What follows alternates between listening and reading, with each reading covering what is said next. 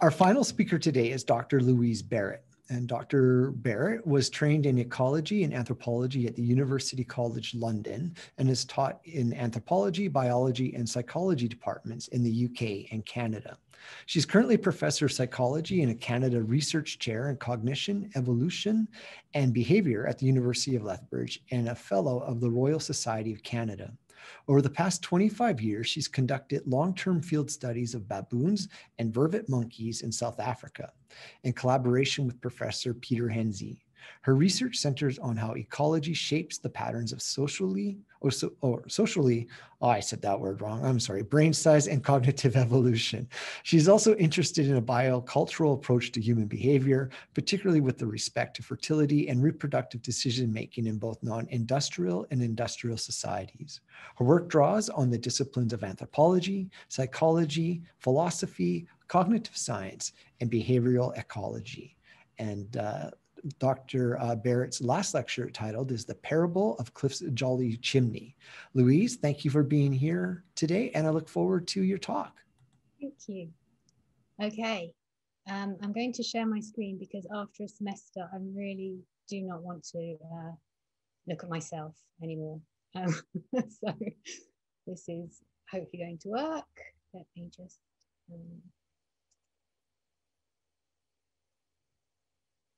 hopefully you can see that all right. So yes, thank you so much for the invitation and for setting everything up. It's all gone so smoothly. It's really lovely to be here. It's been a lovely afternoon as we celebrate everyone's graduation and their success. I did something like this once before, about 10 or 11 years ago, and I went on about my deep and abiding love for Dolly Parton. So it's good to see that the world has come to a broader appreciation of Dolly in the intervening years as well. And I think I also said that the only advice I was prepared to give was that everything tastes better if you put bacon on it. And I still stand by that. So I haven't changed that much. So yeah, my talk is titled The Parable of Cliff Jolly's Chimney. And I want to offer this story up as a way to think about what's unexpected about unexpected journeys. Or perhaps it might make more sense to say, perhaps all journeys are unexpected, and to consider this story and some other stories that will help to illustrate that point.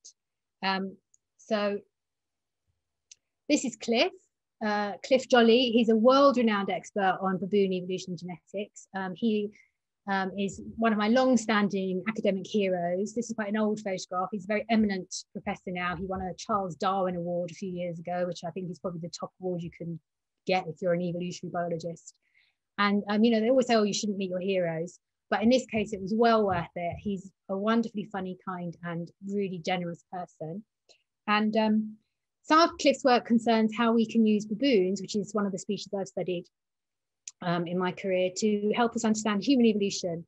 As the modern baboons, the papio baboons as they're known, evolved during the same period that our own species evolved. So we have very detailed data on baboon behavior genetics and how different species are distributed across Africa in time and space across their evolution, which is what we would call phylogeography. So comparing how the different baboon allotaxa, as they're called, evolved over space and time allows us to perhaps understand a little bit more how our early ancestors also evolved over space and time, but where we don't have such good data on genetics and very little, you know, there's nothing on behavior and there's much less in the way of phylogeography. So this is sort of where Cliff, the area Cliff is interested in, but he's always very careful to say, well, we need a certain amount of caution here. And this is where his chimney comes in. So I was, here's Cliff again, and I was at a conference and Cliff gave a talk and he told this story about how he'd recently had his chimney relined. And looking down the chimney from the roof, his builder was, you know, really chuffed that he'd done this, you know, really amazing and excellent job. And oops, I've gone too far. You know, as he looked down the chimney from the top, the lining looked smooth and perfect. But then Cliff lit a fire later that day. And as soon as he did, the smoke began billowing out of all the fireplaces in his house, all over the place. It was like a mass panic, and the fire had to be put out extremely speedily. And when everything had calmed down, Cliff took a look up the chimney from the bottom, and he could immediately see that all the lining plates had been fitted upside down. and they were leaving these gaps through which all the smoke come out, and these were just not visible when he'd been looking, when the builder had been looking down from above. So Cliff used this terribly sad story of how his home improvements had completely failed to improve anything to draw an analogy with how we look at evolution. So when we stand in the present and sort of look down the chimney of evolution, we similarly see, fail to see the gaps. We just see this smooth, unbroken line that leads straight from each species to the next, from one ancestor to the next, where one change leads neatly to another. And it's only if you can look up the chimney, if you can look from towards the present from the past, if you look from the bottom up, can you see the complexity of the true picture. So once you do that, you see a much more convoluted pattern of baboon evolution. And that's something that's even more true for our own species. There's a wide, you only when you really look from the bottom up can you see the variety of different evolutionary paths taken, all the lines that went extinct, the chance events that pushed particular lineages in particular directions. It's really messy, it's really contingent. And all of that gets lost if we just take ourselves and then just look for the next ancestor down, the next ancestor down, the next ancestor down. So I think this is really useful in my work as someone who's interested in baboon evolution. But I think the same is also true when people get asked to tell tales of their own personal evolution and through their lives, that it's really easy to smooth it all out, to leave out the messy chance events, and to make it seem as though it was a tidy story of how hard work and grit and talent can explain all the things that went on in their lives, and large dollops of luck and the chance events get left out. And I think also the other way, you can look at it the other way, that if you take a very top-down view, you can imbue certain chance events with huge amounts of significance so that they seem to become really pivotal and the moment that changed your life. But it may only be because you're looking down on a smoothed out trajectory, and the bumpy reality with lots of insignificant chance events has been forgotten. So in this sense, I think we all undergo unexpected journeys, and it can be good to be aware that in certain circumstances, the story may have been told from the top of the chimney rather than the bottom. So in my own case, I can tell a nice, neat story where I studied science at school. I found I had an aptitude. I went to university to study ecology. I was able to study primate behavior as an undergraduate. From there, I moved on to do a PhD in primate ecology, working on grey-cheeked mangabeys in Uganda. Following that, that led me into a faculty position, and I was from there able to start my own field site on baboons and continue my, and test my ideas there, and emphasizing hard work and determination and all the things that got there. But I can also tell, if I put myself back in what was happening in my life, I can tell a more accurate, more messy bottom-up story where I just didn't really have a clue what I was doing. I am the first person in my family to go to university. I didn't really know, how to go about that, or even what a university really was. My chemistry teacher just suggested to my mum and dad at a parents' evening that I might enjoy it and that I should do A-levels, which are the exams you need to go to university in the UK. Because most people in my school left school at the age of 16. I was one of only 2 people who went to university in my entire year. I had to go and do my A-levels at 4 different schools because there weren't enough people at my school to justify doing the courses I wanted to do. So I didn't know whether to do standard science subjects like biology, physics, and chemistry, or go for more social science, humanities subjects like history, geography, and English, which are the sort of standard things that get put together, because I liked both. So I ended up doing biology, chemistry, and geography, purely because there was a field trip to the west of Ireland if you did geography, which sounded like a free holiday to me. So I chose that, and that was a mistake. I've never worked so hard in my life. And I chose my university not as the best place to get a degree in the particular subject that I was applying for, but because when I went for an interview, UCL offered me a chocolate biscuit before I went in to see the tutor, and nowhere else did that. And I thought, well, this is a great place, chocolate biscuits. After I graduated, I worked in the library at King's College London for a year, which was useful. I learned how to use a library very well, and I also learned that you should never be rude to a library assistant, because now I know how to take excellent revenge. So I'm always very, very, very respectful of anyone who works in a library. And then I contacted my old primate ecology lecturer, because I just thought, well, working in libraries is not for me long term. And I just asked him if he knew of anyone who wanted a field assistant, because I thought, well, maybe if I get some field experience, that would be a way into a different kind of life. And as luck would have it, he was looking for a PhD student. And because it was the end of the 80s, it was like 1989, 1990 when I graduated, everybody was leaving university and immediately going to work in the city, like in the financial sector, making a fortune. Good paying jobs in other areas were also very easy to come by, and fewer people wanted to do PhDs. And as a consequence of that, I was able to get full funding for my PhD, which was, I would never have been able to do it if I'd had to rely on my own resources or my parents, because we just didn't have, I just didn't come from a background with that sort of wherewithal. So I was just hugely lucky.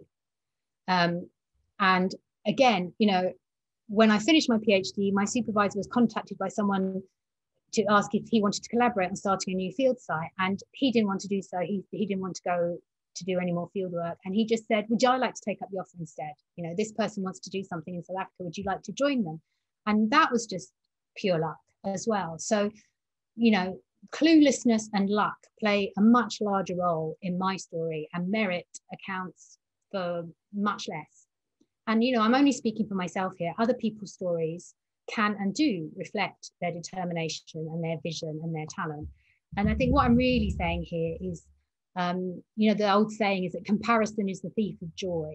And so it's just to remember that when we compare ourselves to others, we're inevitably going to do so often from the top of the chimney looking down.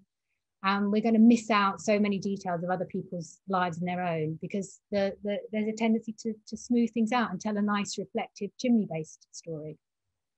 So I think for that reason, I'm a very big fan of this documentary series, 7 Up, which I don't know if any of you've seen it. I think you can get it on Netflix, and I think it's on Amazon. But anyway, it's widely available now, I think, in streaming platforms. And I often use this in my teaching. So in 1964, the director, Michael Apted, is the man in the middle there.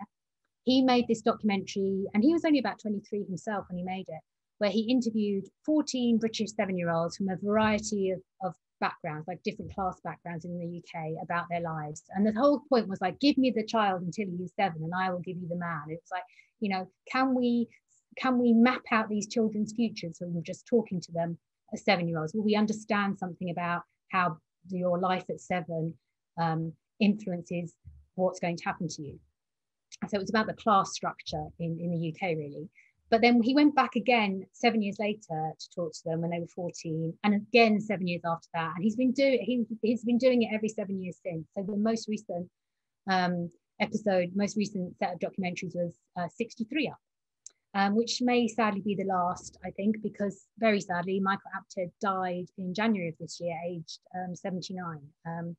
So these films are fascinating for all sorts of reasons. But one of the reasons I like them is because people can't impose this neat top, you know, view from the top of the chimney narrative on their lives as they reflect back, because they've not been filmed as adults only and asked to talk about their childhood. The evidence from the previous 7 years and the years before that and the years before that is always there. And so you see their lives going forwards rather than a simple reflecting backwards. So as a result, you can see how people do really change. So this woman, her name is Susie.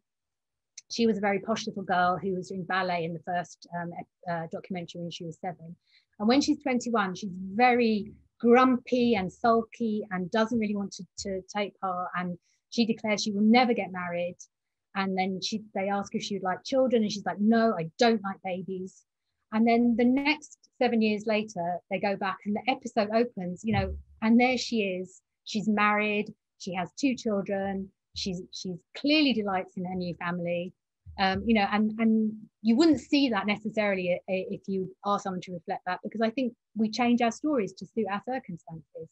The other nice thing is to see the tables get turned as the grown-up kids start objecting to the stories that Michael Apted is telling about them, and how they see their own life story differently from the way he does. So this woman, Jackie, is very, you know, she's excellent. She's very precocious as a 7-year-old, and she is one of the feistiest people in it, certainly the feistiest woman. And she starts saying to Michael that you used to ask us all these kind of sexist questions, and you used to ask us things that you would never ask the boys in this documentary. And he's like, whoa. So, you know, that the subjects of the documentary start objecting to how they're depicted. So I think, you know, hats off to Michael Apted, because this whole Up series is a tribute to the value of looking up from the bottom of the chimney. And when I've used this in class, my students have usually said one or two things, like, it's okay. This series made me realize it's okay to have a normal, boring life. Like, everyone's life is interesting. And I thought that because they're so used to seeing reality television series about celebrities, or, you know, people on Survivor and all these things where people are placed into adversity, you know, artificially. And it's like, life is hard enough, and people's stories and how they overcome the particular challenges they face just in their everyday real life are inspiring and interesting enough. And then the second thing people say is like, I didn't realize people would change so much and carry on changing as they get older, that people's, you know, most people don't seem to get stuck in their ways. So I think that, you know, rather than reflecting on things from the top and how we've lived our lives, these kind of bottom-up things allow us to recognize how much we change, how often we deceive ourselves about our lives and how they turned out, and the sort of the significance of the decisions that we make. And here we can turn to the poet Robert Frost, I think, because his poem, The Road Not Taken, is usually presented as an illustration of how choosing, you know, the harder or less well-trodden of two alternatives can be the making of us. And there's always this emphasis on these last lines here: two roads diverging a wood, and I took the one less traveled by, and that has made all the difference. Now, I'm a big proponent of the idea that all readings are valid, and you can take away from a poem what you like. And if you want to say that and say, yes, I made this decision and this decision changed my life because I did the alternative thing that I, you know, wasn't really set up to do, that's brilliant. But if you read the whole thing, you realize there's a sort of, you know, that Frost is doing something really, you know, cheeky and clever, and there's a certain irony to it. And because earlier in the poem, he says that the roads that he had to choose between were really about the same. And both that morning equally lay in leaves, no step had trodden black. So in other words, there is no less traveled road in this poem, and they are in fact interchangeable, in which case it probably makes no difference which road was taken. And indeed, that's something you can never actually know, because he only ever goes down one road, and we have no clue whether or not it made a difference at all. You can't actually make that assumption, or you can't come to that conclusion. So this poem is really, you know, fantastic, because it's a commentary on the kinds of myths we can often create about ourselves when we assume it's our own choices that get us where we are, when in fact many things could either have just turned out more or less the same, and there aren't any momentous single choices, which sort of is a comforting thing to think about. You know, you don't have to treat everything as though it's momentous and it may have major consequences. You can just have a go and see how things turn out. So I'd like to pretend that this revelation came about from me reading, you know, Robert Frost, but in fact it was the baboons who started me thinking along those lines. It was much later that I came across Robert Frost's poem and went, this sort of gets at what the baboon thing with me and Parry. So we were doing this one study where we were using GPS points to map the positions of all the baboons in the group. So as you can see, sometimes the baboons are very, very spread out. There's one right over there. Sometimes they cluster together. And so we had GPS and the baboons are very well habituated, so we could record their position using a GPS point. So I was collecting data with our postdoc at the time, Parry Clark. This is Parry. We would begin at opposite ends of the troop, and we would get a GPS point for the adult baboons as many times as we could as they traveled over the landscape during the day. And hopefully you can see this. So this is the end point. This is an analysis done by Marcus Dosti, who's in geography at U of L, who's doing a PhD with us. And this is very, very speeded up. If they went that fast, I certainly wouldn't be following them around with the GPS. This is a whole day compressed into, like, you know, a minute. So sometimes the baboons would just meander around in the same area. Sometimes they would go for a march across the, you know, the veldt, and with what seemed like a purpose in mind. And you know, on occasion something would happen. There'd be another baboon group in a distance, a tour, you know, it's a tourist, it was a reserve where tourists could come, so a tourist vehicle would drive past, and the baboons would then deviate from the trajectory that they seemed to be on. And this would infuriate Parry. He would rant about the tourists and the other baboons for making our baboons go the wrong way. And we would spend ages worrying about when our baboons would, like, when are they going to get back on track? When are they going to be able to get back on their preferred route? When are they going to be able to, you know, so they can reach their goal, you know, whatever that is, you know, how are they going to be able to sort of rectify this mistake? And then one day, for reasons that I really, you know, can't explain, we both had this realization at the same time, that there was no track to get back on. The baboons hadn't been forced off course by the disturbances they experienced, because the course that they were on was really only in my head and Parry's head. And it clearly wasn't in the baboon's head at all. They didn't have a goal, you know, in mind in that way. Their marches across the landscape most likely reflected the weather conditions. If it was cold, they would move more quickly with, you know, with greater speed. The distribution of food required them to keep going and would pull them through as they were eating small things that were very evenly distributed. They would just keep going in a very quick straight line because that was the best, most efficient way to acquire those food resources. So the changes in direction that they experienced weren't deviations or detours. There were no alternative routes or less traveled roads. They were just the baboons taking whatever road there was to take in the moment and just not caring how well traveled it was or not. So to use the writer George Saunders's formulation in this really lovely book that I've just finished reading, you can say that the baboons had a narrative, you know, events were happening one after the other, but the baboons don't have a story. There wasn't a moment of change in which they saw events anew or experienced a shift in perspective. That story belongs to me and Parry. Events took place and there was a moment of change and we realized their error and things are different. Like I can make that into a story for you, but the baboons didn't have a story.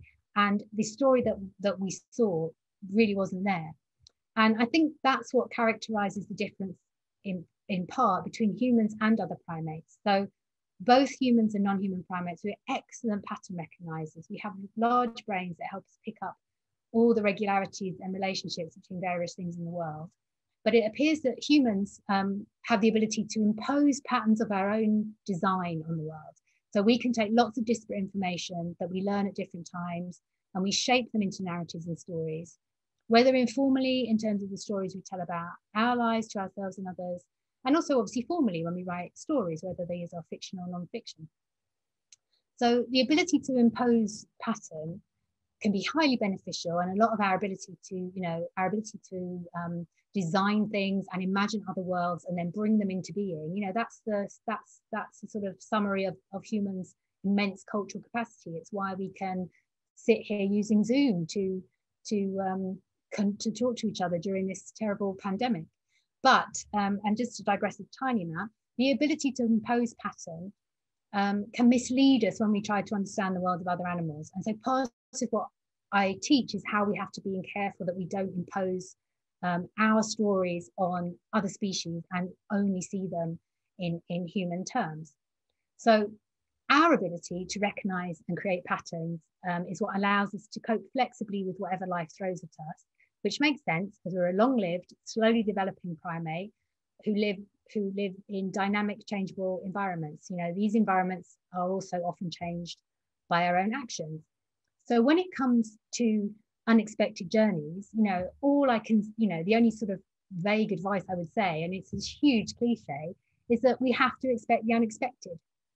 And we are built to expect the unexpected and deal with it effectively. That's the human adaptation. And this, plus Cliff's Chimney story, I think, have been very useful for me in helping me keep things in perspective. So this being the case, and if all we can really do is expect the unexpected, then as you go forward beyond graduation, is there any way to know when you're getting near your goals or whether your plans are working out or not? And to answer this, I can only say, who knows? We're at the bottom of the chimney, we're looking up. But I would also, to end on a slightly more optimistic note, I will first refer you to the writer and activist Rebecca Solnit.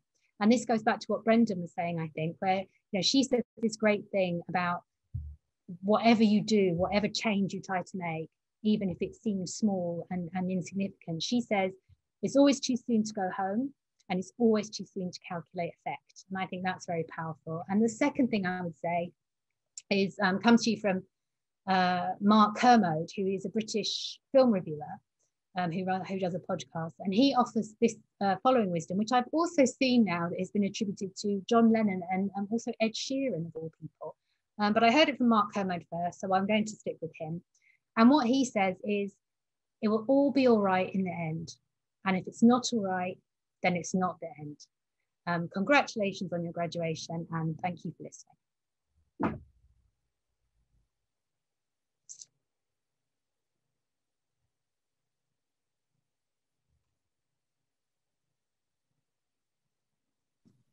There we go. Sorry, Dr. Barrett. I got kicked out of the Zoom meeting, and I've been kicked out of a lot of places, but this one was one of the places I didn't want to get kicked out of. So it was a bit of a mad scramble behind the scenes, and now I'm hooked up on my phone. So I hope that you can hear me okay. And yeah, because the Zoom thing, you get kicked out of Zoom, you don't get to come back. Right? No, that's so funny. Right, which is good, I guess, when you're teaching classes and you get Zoom bombed by somebody that you kick them out, they can't make their way back. But still, we're able to get things connected. What were you doing, Jason? What were you doing? Were you being naughty? Did Liam have to get rid of you for? I don't know. I just periodically I overstep my bounds. I've been known to do that in my life. So I caught the tail end of your speech there, and so I do have a couple of questions though from here, and I will try my best to navigate this on my phone. So forgive me if this seems a little bit socially awkward. But how do you think baboons? I really love this question, by the way. How do you think baboons see their own lives? And is that something that we can ever really know? Yeah, I was just saying, this is all fitting with the theme of this, the unexpected journey. Even you're having an unexpected journey now. Yeah. Oh yeah, definitely.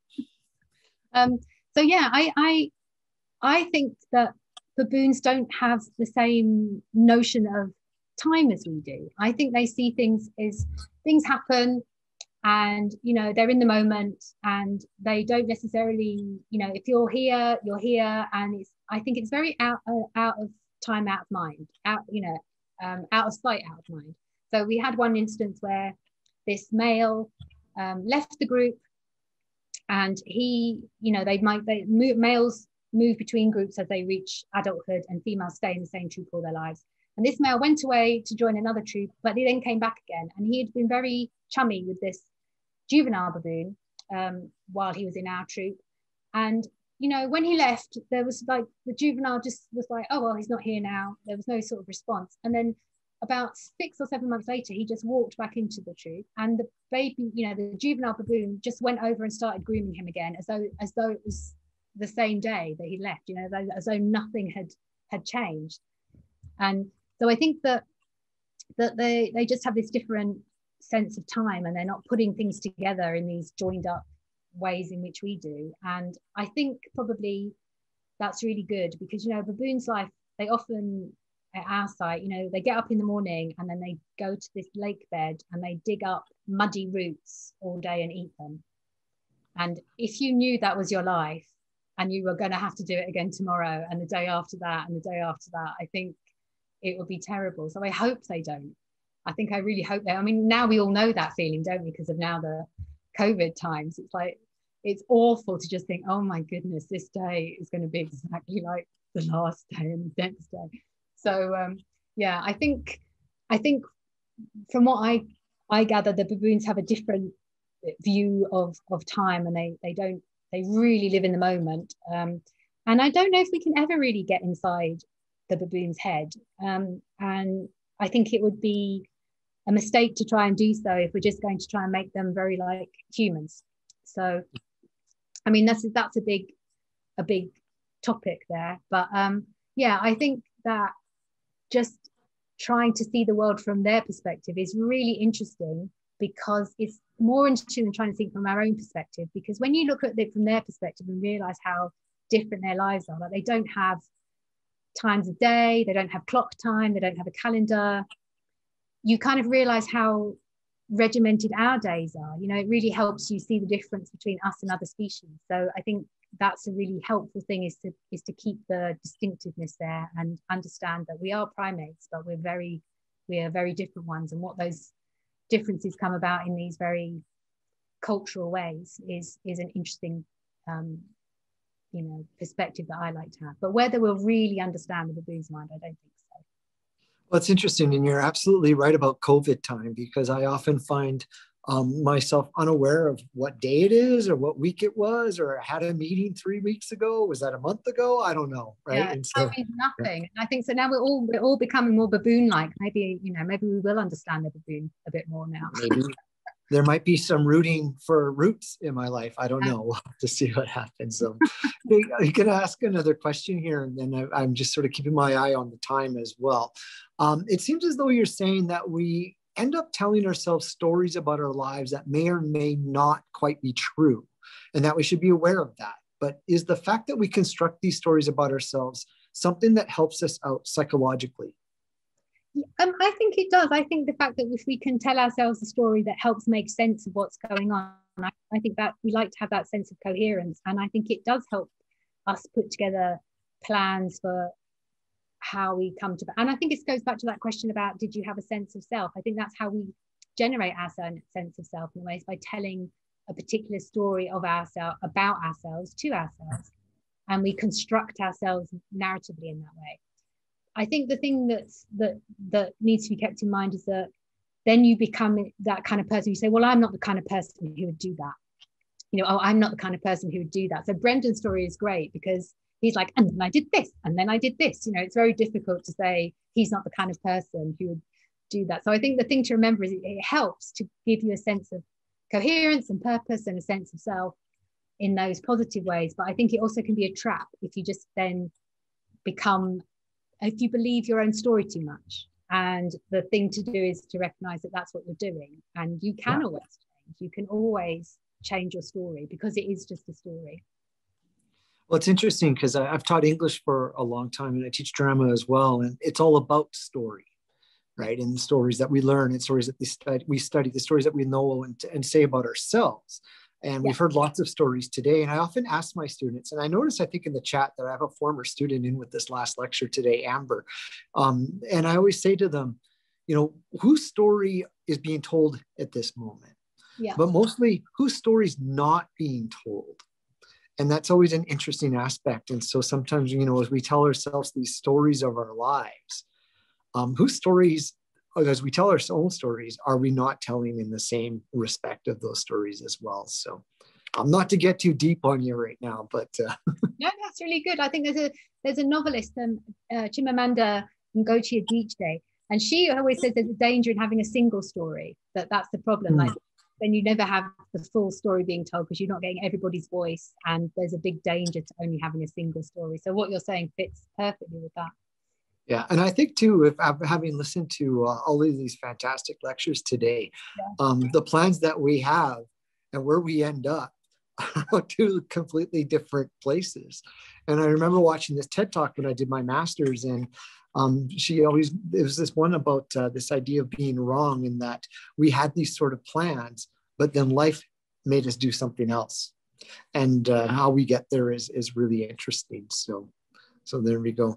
I'm just noticing the time, and I think that we've filled in this part. I want to make sure that we can, you know, move on with the stories of our lives and not be here all day. So I'm going to wrap it up, and thank you for your time. And I'm sorry I missed part of your lecture, but I know that it was recorded, so I think that we'll be able to access this recording at some point. I think it'll probably be up. I'm making an assumption it might be on the website, but I don't know. I might have just created a bunch of work for some folks in the office. So, you know, as president of the ATA, I do that all the time.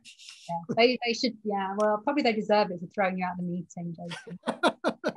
I've been kicked out of worse places, I guess. I don't know. We'll have to see. But thank you very much. And I hope that you enjoy the rest of your day, and please stay safe.